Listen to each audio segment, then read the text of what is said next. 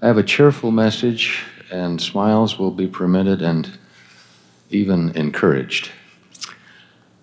I'm writing a book on joy, said a rabbi to a colleague of mine in New York. That book found that the root of the word joy in the Old Testament is chemda, which, when it is conjoined with the phrase of the Lord, means three things. It means gladness, it means togetherness or being joined one with another, and it means something about the temple. Nehemiah was the rebuilder of the temple. The phrase joy of the Lord attends his invitation to the newly rebuilt temple. Now, our sacred texts place joy in the same mode, and our history writes it in flesh and blood. Brigham Young, this is his institution, but he said this about the terrible persecutions and drivings of our people. He said, "You who have read about this and did not go through it may say to yourselves, I could never have endured that." Then he responds, "I was in the heat of it, and I never felt better in my life.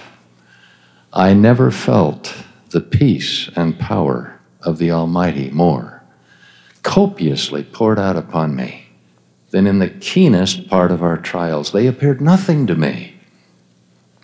He has a witness, Heber C. Kimball, who said, "When I have been in the presence of Brother Brigham, we would feel such a buoyant spirit that when we began to talk, we couldn't express our feelings. So Brigham would say, 'Hallelujah.' And I would say, 'Glory to God.' I feel it and I say it." A second witness is Eliza R. Snow, who said, "The saints are the only people who know how to be happy under all circumstances." My great-grandfather, Jedediah M. Grant, once wrote that it had taken him a long time, even when he was at the graveside of a baby girl buried on the plains, he said he felt near unto heaven. He said, "I have learned not to fret myself. I thank the Lord for the bitter as well as the sweet. I want the saints to live in a way that they can feel happy all the time, and then we shall enjoy the Holy Spirit." Now, we all, as a commonplace, know that the Spirit brings joy. The revelation to me is that joy brings the Spirit. When we are happy, the Spirit flows more freely. Otherwise, not. Looking back, our presidents and my studies also show me their wives have said together in different ways that because of the gospel and the joy of the Lord, the sufferings of the wicked are far more than the sufferings of the righteous. And the Plains epic is their metaphor for our lives. Remember, adventurers and fortune seekers left civilization and left acting civilized to race west to the mines, every man for himself. The saints became a community on wheels. They were linked in common cause, and they went in the name of the Lord. The desperados, the explorers, went to the obsession to be first and to strike it rich and to jump claims, even gun down their opponents. The Mormon battalion left the gold fields without gold to return to their wives and families and to create a new culture and a new civilization in the vision of Zion. The saints sometimes died in each other's arms with a prayer that cannot be said of some of those in the Donner Party. They had covenanted to pool their resources so every person, able-bodied or not, could make this rite of passage. Their temple was burned behind them. Their anticipated temple was 1,000 miles and 40 years away. But the beginning and the end of their journey was Christ. Now, what of today? Perhaps we can credit the computer for our increasing impatience. By the way, I don't know how to get the demons out of my computer. This generation is intent on what they want and how they want it and when. Don't wait for next week. Forget others. Forget other nonsense about rules. Play the game your way. Cut corners. Make your own rules. We may be in the midst of the most impatient generation in history. But the truth is, all supernal joys take time and discipline and discipleship. We're taught that the opposite of humility is arrogance, and our prophet has recently alerted us against that. I suggest that the opposite of meekness is demandingness. I demand mine.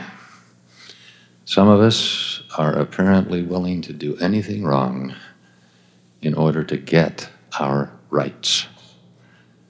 But the teaching of Jesus turns that upside down. The meek will inherit the earth precisely because they understand the kind of caring that leads to sharing. And they demand, like the Christ, nothing. They pray as he prayed for deliverance and relief.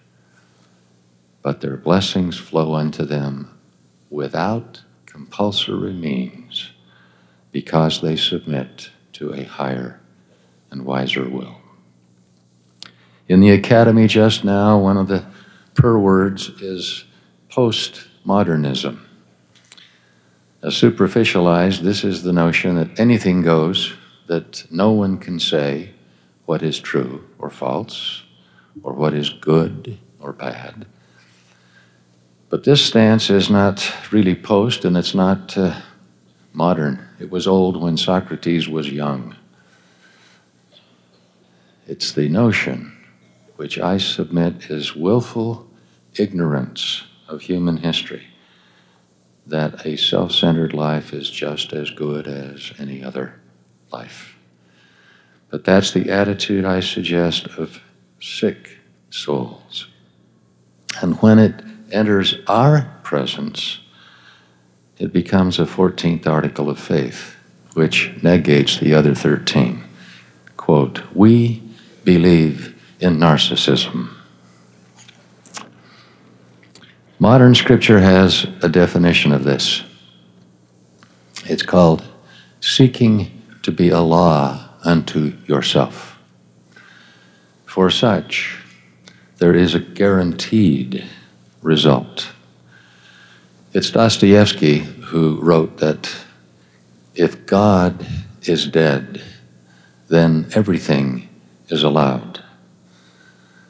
Well, both his premise and his conclusion are misleading. You see, neither God nor law tell you what you must do. That's a fiction. They tell you what the inevitable consequences will be of what you do.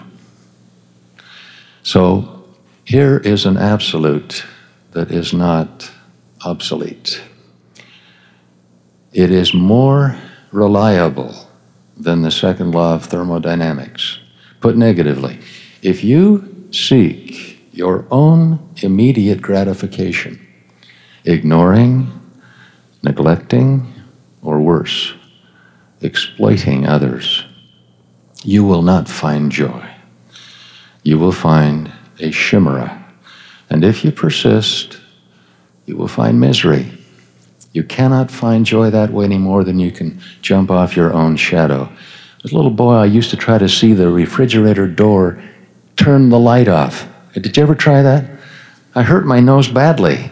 You can't see the light turn off because precisely the door is closed before the light goes on or off.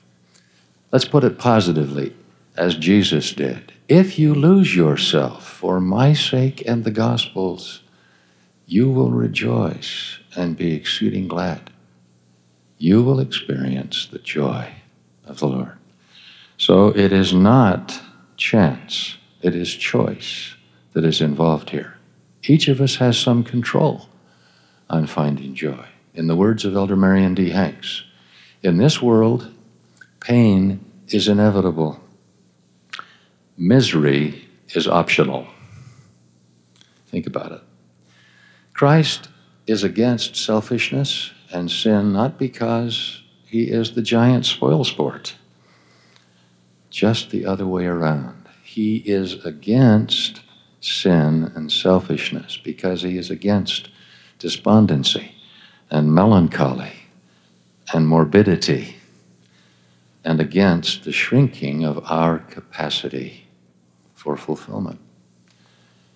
On this, he is the world's leading expert. He knows. As the book of Hebrews has it, he, for the joy that was set before him, endured the cross. Whose joy did he envision? Ours. He saw beyond our sins and stupidities and our clumsy mistakes.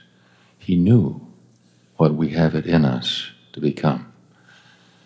And having paid the awful price in blood, he is entitled to alert us to reality. This changes the kinds of questions we ask of life. Instead of, what's in it for me? What's in it for those I love or should love? Instead of, why am I having such a hard time?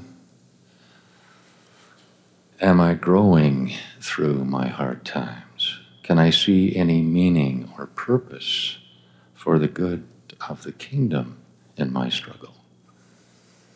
Instead of, how soon can I get what I want? Can I train my desires to be a better friend of Christ? All these questions become prayers, ending, and however long it takes, O Lord, stay with me. For the Latter-day Saints, the plight is worse or better. We were not only born with the light of Christ, but we've been exposed to an environment of light. We have been exposed to the roots and the fruits of the tree of life. So the result is in Heber C. Kimball's ungrammatical sentence. After the saints had made covenant in the Nauvoo temple, he said, quote, "You can't sin so cheap no more." In our heart, we all know the difference.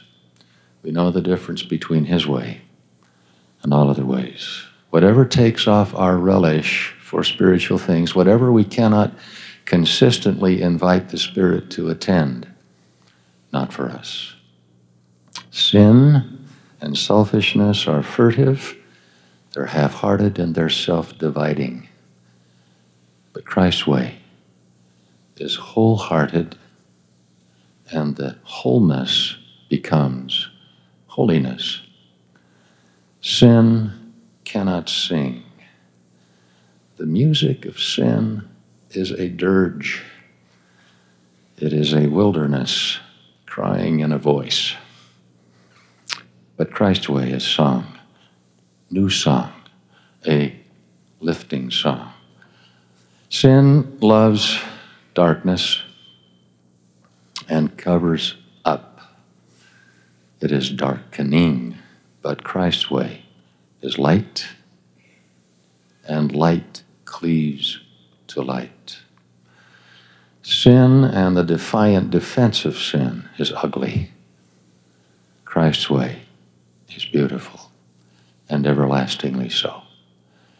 There is no joy in iniquity, and contrary to the world, there is no joy in unequity. We are promised that one day, should we be faithful, we will be equal in heavenly things and even, ultimately, in earthly things. Now let me try to name 3 dimensions of joy, all of which I think require the Spirit and a revelatory awareness. Number 1, the joy of mission. These are what I call right track feelings, the sense that no matter where we are or what we're doing, we're on the Lord's errand, that we're serving Him even in trifles. The conviction is that where you are is the best place for you to be as long as you need to be there. This applies even to sick beds and dentist chairs. It even applies to prison. Such a sermon was delivered in the state penitentiary. Afterward, a young man from here forgot himself and prayed, "Bless all those who aren't here this time, that they may be here next time." And that's going a little too far. In the church, our per word is active, and it is, of course, crucial.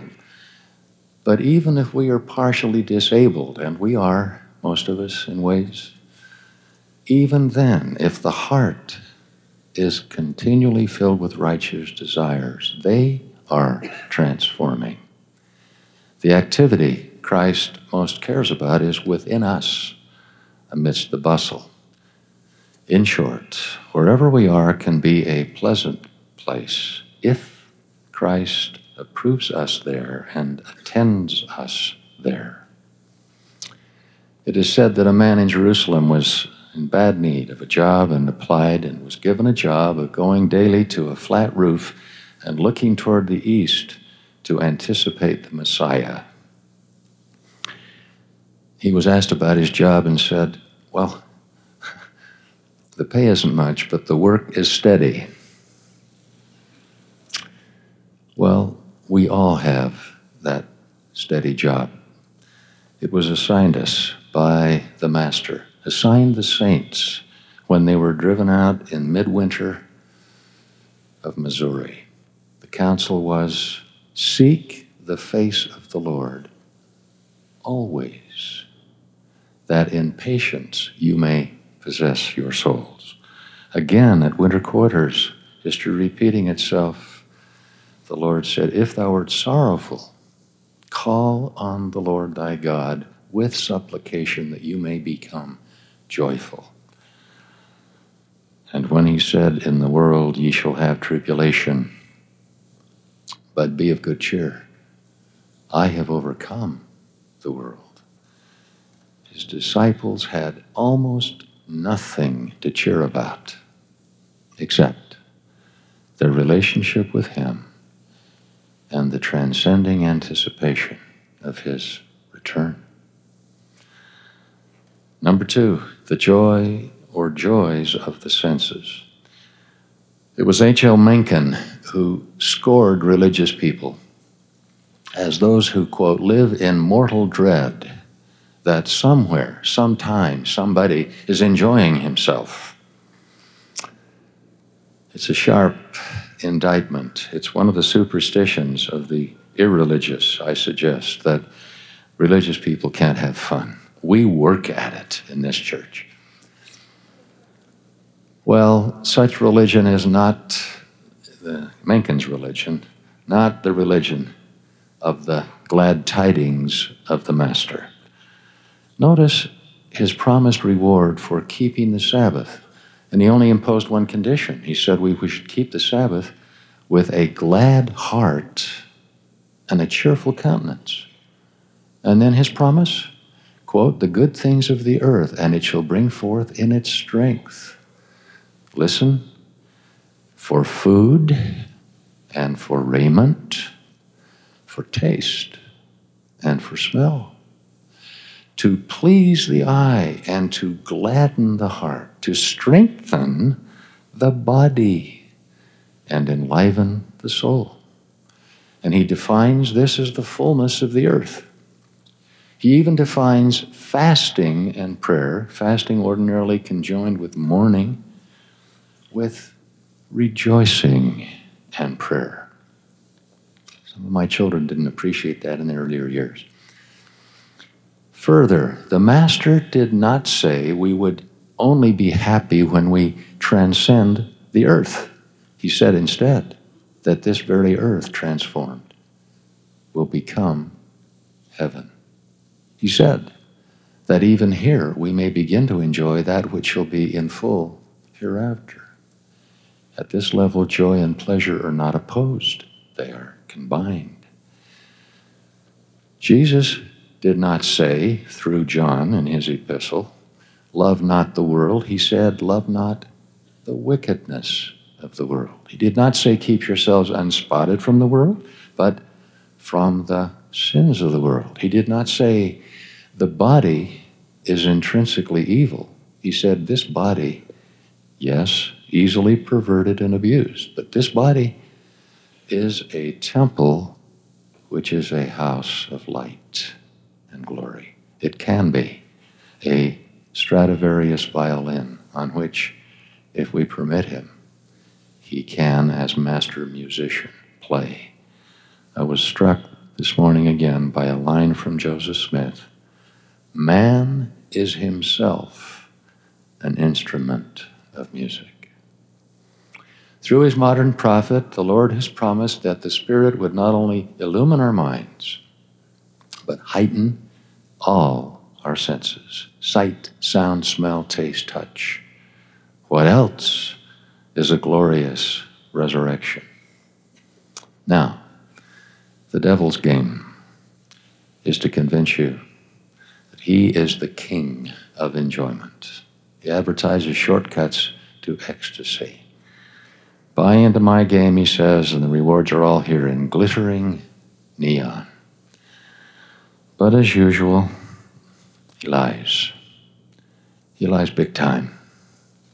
In wrath over his own permanent unembodiment, he either taunts us that the body is nothing, and we seek then a kind of negative spirituality, or he tells us the opposite. The body's everything. And you know where that leads.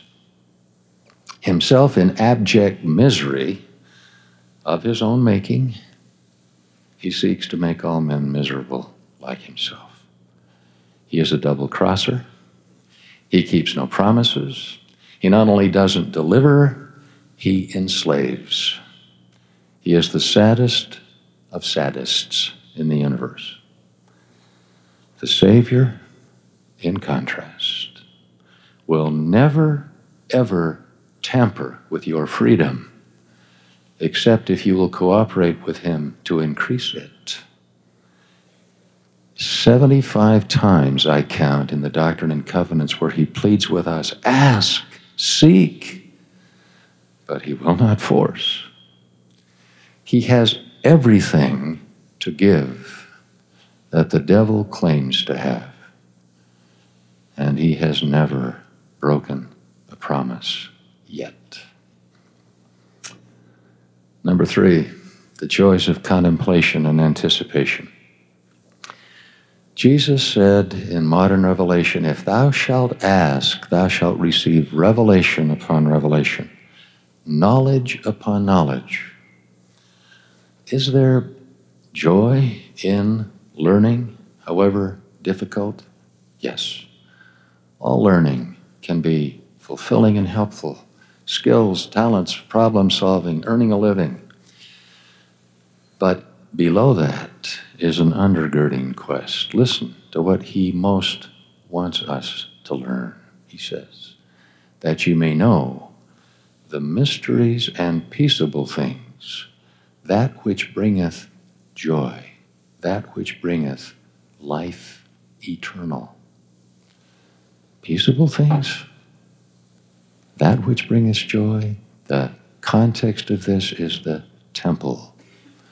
Temples are where all levels of joy combine, where togetherness with him and with others is hallowed and sealed into families. The temple is a magnifying glass of such learning and of such lasting love.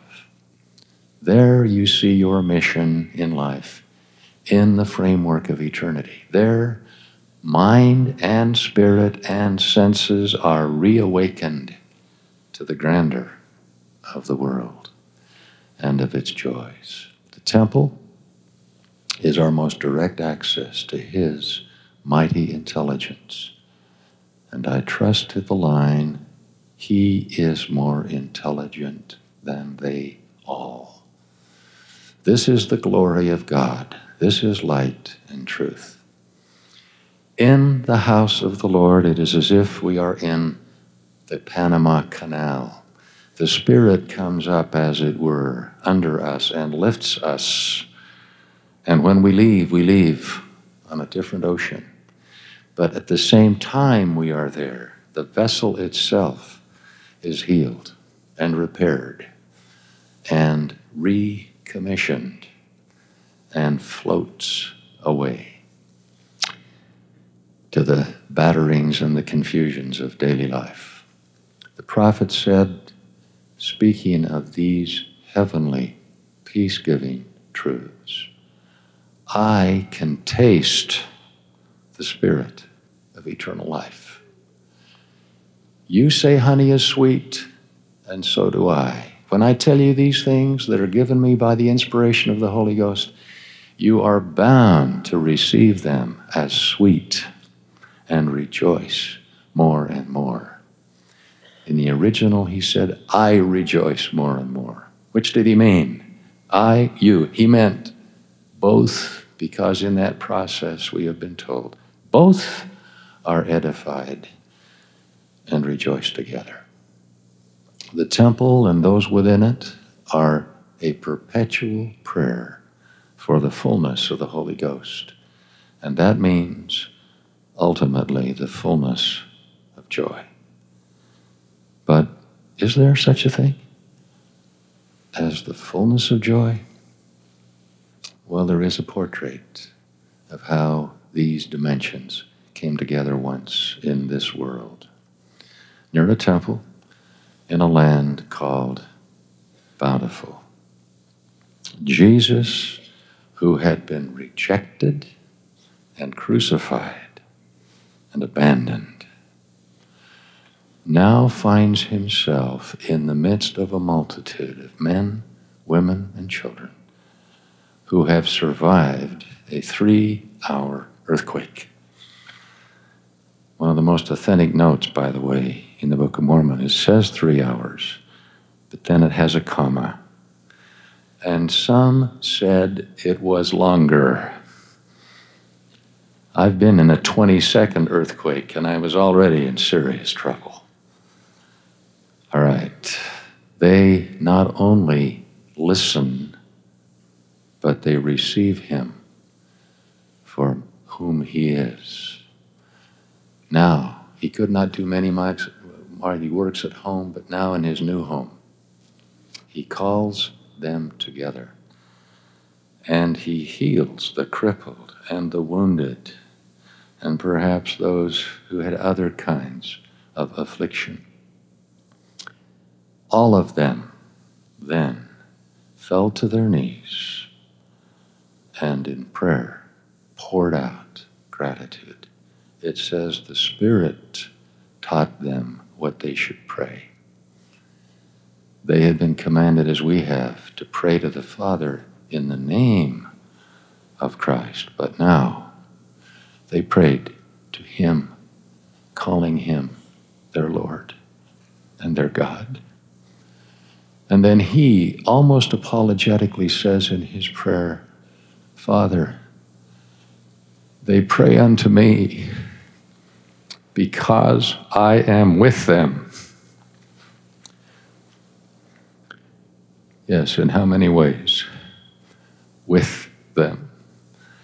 He had prayed that they would be one with him as he is with the Father. And now they were. Does the story end there? No, not yet. He calls for their little children. Textbooks say that children have some innate fears among them. The fear of falling, the fear of loud noises, the identification with the terror and screams of others. Well, do you think little children after a 3-hour earthquake would not be clinging to their parents, bewildered, and shyly recoil from strangers? But he was no stranger. All of them were brought forward and were completely comfortable in his presence. And one by one, he scooped them up and blessed them as the parents, the grown-up children, beheld. And then he said, behold, your little ones. And in his exquisite tenderness and the blessing of them, he then said, and now behold, my joy is full. The only place in Scripture that I know where he speaks of his own joy. Shortly after a sacramental feast, he turns from his own prayers to see them all, men, women, children, kneeling and whitened and lightened and transformed. What they saw and felt, they say in the record, defies words, but they tried. They said, no one can conceive of the joy that filled our souls at the time we heard him pray for us unto the Father. He bade them arise, but they did not, because they were overcome. But he said to them when they finally stood, blessed are ye because of your faith. And again, my joy is full. And when he had said these words, he wept. The power of that experience lasted in their children and their children's children for 200 years. And the resurrected Jesus Christ was the fulfillment in their presence of his own prophecy to us, spirit and element, inseparably connected, receive a fullness of joy. The joy of the Lord became their strength. Now, in closing, I had a convert, Quaker great-grandmother, whose name was Rachel. Joseph Smith taught her.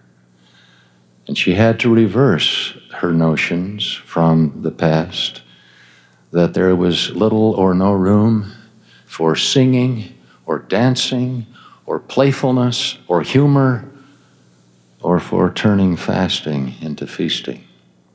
But on the theme of cultivating the inner light, she found in the fullness of the gospel confirmation of her earlier faith.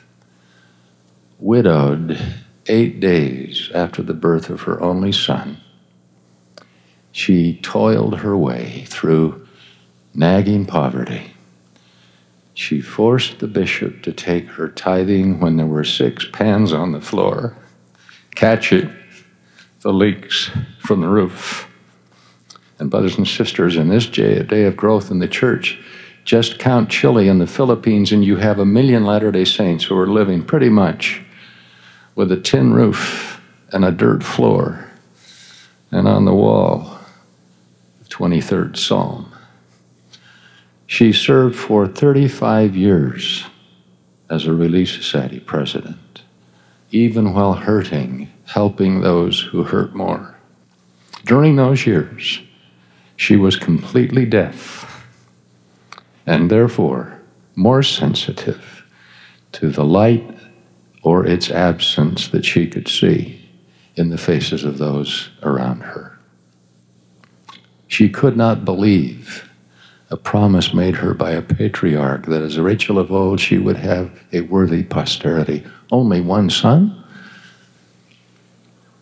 Her own portraits and the fading photographs are a study of clear eyes and serenity, the face of a saint. Last night we attended the 100th family reunion of her posterity. She has 700, and they are all of them in the world and of the world of Jesus Christ. Brothers and sisters, this cannot be faked. No way it can be faked. All of the theater lights and the stages and the camera trickery and the Photoshop manipulation may convince us that artificial light has the same effect. It does not. It ends with the flipping of the switch.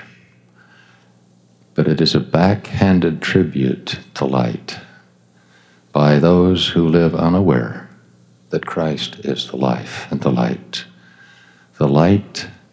that lightens hearts through thick and thin. So I sum this up with 2 quotations again from Brother Brigham. Quote, "There is not a man or woman in the earth whose peace is made with God and who are associated with holy beings and seeking after holy principles, but their countenances are lit up with the lamp of divine cheerfulness." And again, elsewhere, I say, if you want to enjoy exquisitely, become a Latter-day Saint, and then live the doctrine of Jesus Christ. The man or woman who will do this will endure and enjoy most. And if they will be humble and faithful, they will enjoy the glory and the excellency of the power of God and be prepared to live with God and with angels. We're approaching the season to be jolly. And may you be jolly, but it can be more. It can be the season to be joyful.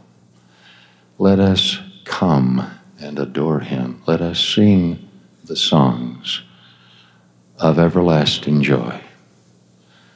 In closing, my testimony, and I've been around a while, I have read and spent at least half of my life looking at alternative religions and outlooks. And I suppose also I am a bit of an expert on the alternative death styles that are out there. But I give you my testimony that one of the strongest arguments ever imposed upon me against this religion is that it is too good to be true. My testimony to you is, it is both good and true and beautiful. In the name of Jesus Christ, amen.